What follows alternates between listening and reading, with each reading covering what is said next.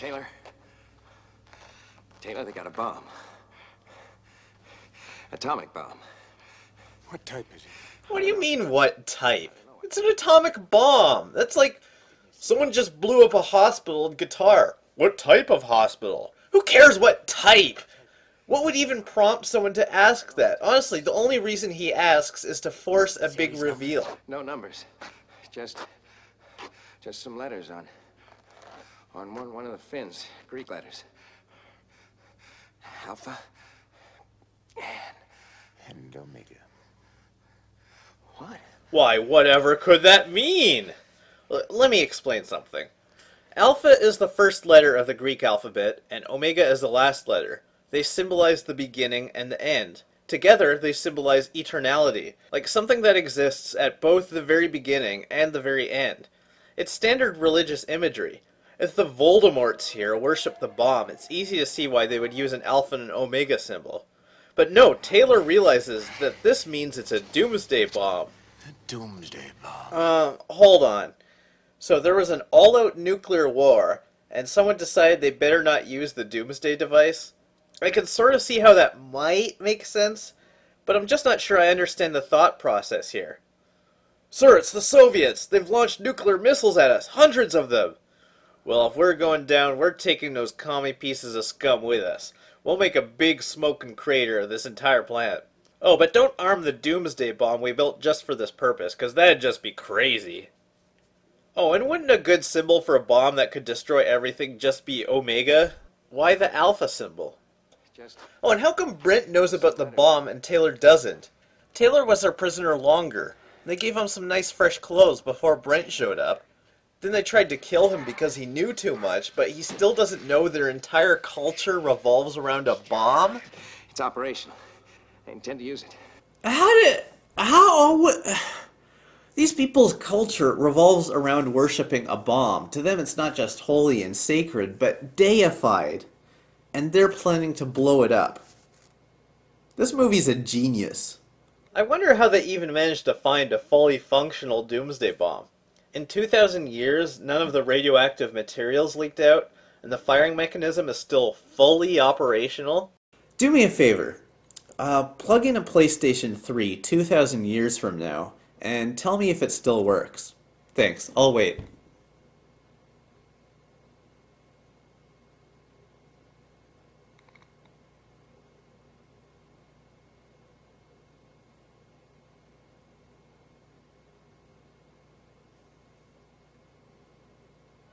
So the apes venture forth, and Dr. Zaius notices a cave, and suggests the entire army check it out, because it can only be the mysterious something that they're all looking for and know nothing about. Is that the same cave from earlier? Come on, this is stupid! When Brent stumbled onto it earlier, there was no wall of flame to dissuade him, and he sure as monkey guts didn't pass an entire destroyed city to find it. Or are there just dozens of caves everywhere that lead right into old abandoned subway stations? Well, there's that bus painting again, so I don't know. It's not like I think this is something they should explain better. I just feel like if they did, no matter what explanation they use, it would be grotesquely stupid anyway.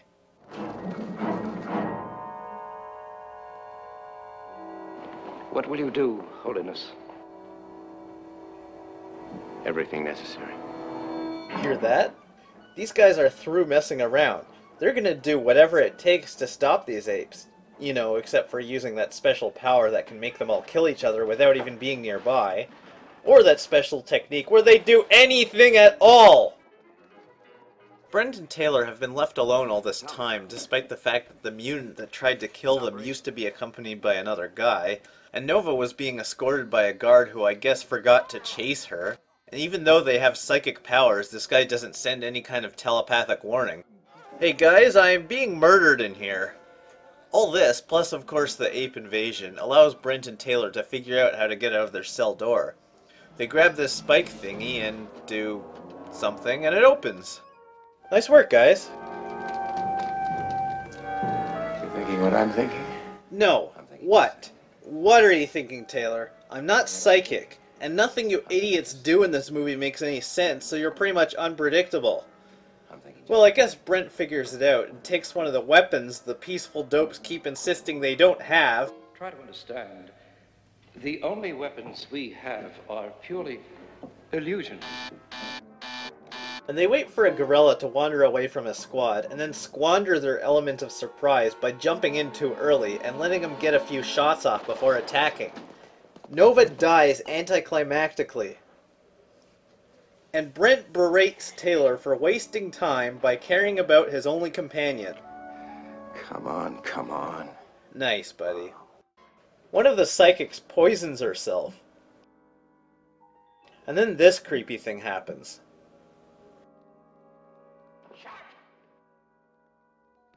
Finally, the gorillas use their combined might to beat down this door that isn't even barricaded. And this leader guy, you know, none of these skinless wonders seem to even have a name in this, unveils his messiah.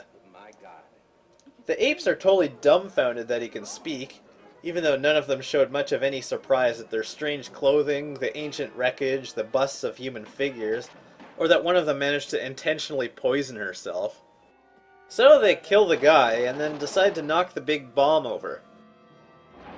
You don't know what you're doing. It'll kill us all. How does he know that? How would Dr. Zaius have any idea what a nuclear bomb is? After the thing breaks open and unleashes deadly gas, Ursus seems more intent on pressing random buttons that might just kill them all than evacuating. Ursus' reason for doing this is so stupid, too.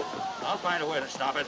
Come on, you just broke a container that released deadly gas, and you're looking for a button to stop it from leaking? How does he even understand the concept of computers with buttons that can do complex things? Why does he expect that pressing a button can just fix a big metal object that he split open? And if he's determined to press buttons to figure out if it can help, why is he taking his time to slowly reach for that one button? Your troops are dying! So Brent distracts them by hitting a few keys on the organ. They all shoot Charlton Heston, then Brent shoots Ursus, then they all shoot Brent. Why does this feel like a Shaggy Dog story? And then, since killing off all the main characters isn't enough, Taylor asks Zaius for help, and when he refuses, as a final screw you, Taylor figures he might as well destroy all life on Earth and sets off the bomb!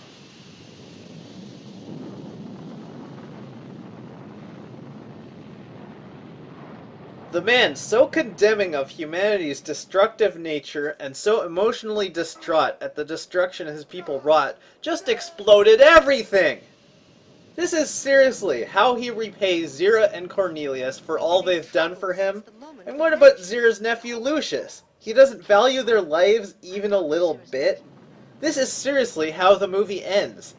After everything goes all white, then fades to black, there's a brief voiceover that explains how the entire planet just winked out of existence, and so we might as well go home and forget about there ever being a Planet of the Apes franchise. A green and insignificant planet is now dead. Can any of you understand my confusion at this? This is my DVD set. So far we've watched this many movies, and we have this many left to go. How does that work? When I said I would review this movie, a user on the forum had this to say: I like Beneath. Please don't be too harsh on it. Well, they should have thought of that before they blew up the universe! This movie is venom in the franchise's veins. If the series was a family, this movie is the mentally unstable adopted son who shoots everyone in the family and then offs himself before the police show up so he doesn't get brought to trial. It has more plot holes than plot points. None of the characters' motivations make any sense. It's like they all know what they have to do to advance the plot and just make up excuses to do it no matter how weak. Speaking of characterization, is Brent supposed to be a huge jerk? Because he is, and I don't even think it's intentional. It's like the screenwriter has no idea how people interact with each other. He just does whatever seems dramatic, regardless of how it makes his characters act. Sure, when Brent tells Taylor, come on, over his dead companion, they do have to stop a bomb from going off, so there's sort of a reason for him to be a jerk. But how about how the first thing he does when he lands on what he thinks to be an alien planet and makes contact with one of the natives is yell at her? Where did you get And the part where he comes to Zira and Cornelius, they're total strangers and he's just expecting them to drop everything and help him. The two of them do go out of their way to help, lying to protect him, and then giving him clothes and guidance. The best they get out of him is a half-hearted thanks. Thanks. Thank us by finding Taylor. Yeah, if he's still alive. What a thing to say! Yeah, thanks for the help, I suppose. Oh, and by the way, Taylor might be dead. See ya! Even in editing this movie, I'm constantly discovering problems in the story I didn't notice before. Look at the protest scene. It's like they just grabbed a bunch of actors and dressed them up like apes and threw them on the set. Hey, what's our motivation? Oh, the guerrillas want to go to war, and you don't want them to, so you're protesting. Ready? Action. Freedom! Peace! Freedom! Plot devices are tossed in with zero care. Like, remember the dog tags that were so crucial to this movie's plot, since it allowed Brent to figure out that Nova was connected to Taylor, and it helped Taylor to teach Nova the one word she manages to speak? Those dog tags literally came from nowhere. In the first movie, they didn't even have dog tags. And even if they did, Taylor lost all his belongings during the hunt early in the movie. And plot elements that should be important are treated with such indifference. Most importantly, when Ursus announces his plan to go to war against nothing, he contends that whatever is in the Forbidden Zone must eat. Later he remarks that nothing can be worse than starvation.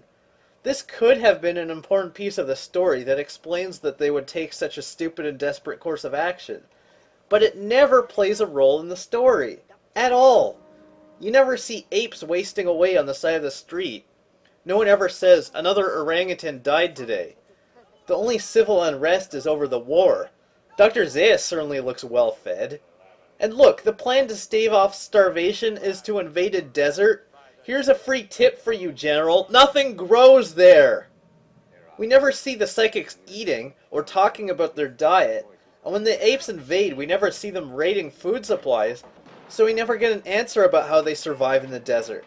When there's a major subplot about a food shortage, this is an important detail.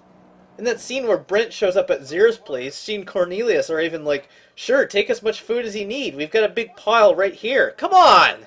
You know, IMDb has a Goofs page about this movie, and you know what it says? Absolutely none of the 100 or so goofs I spotted are even mentioned. We have a few points about how the destroyed subway station, Queensboro Plaza, isn't even a subway system, and how it's nowhere near the public library that Brent finds right next to it. I've never been to New York City, so naturally I didn't know any of this, but you'd think they'd research that just a little.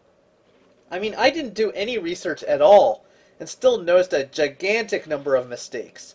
Do I seriously know more about theoretical physics and nuclear weapons with no formal education other than high school than a science fiction writer who could have easily studied up on what would be an important subject for the movie's plot? It just utterly amazes me that the Goofs page doesn't cover any of this. Oh, but look at what it has to say about items incorrectly regarded as goofs. Inconsistencies between different Apes movies are not being listed. Time travel within the series has altered history and created infinite parallel universes. Each movie functions separately. Bull! Look, maybe the next few movies will do something weird with time travel, but there's nothing like that in the first two movies at all. If the whole Hess-line theory about time in a vehicle traveling nearly the speed of light is too sciencey for you, just think of being cryogenically frozen. You go to sleep, you wake up in a few thousand years and have barely aged. It's the same principle.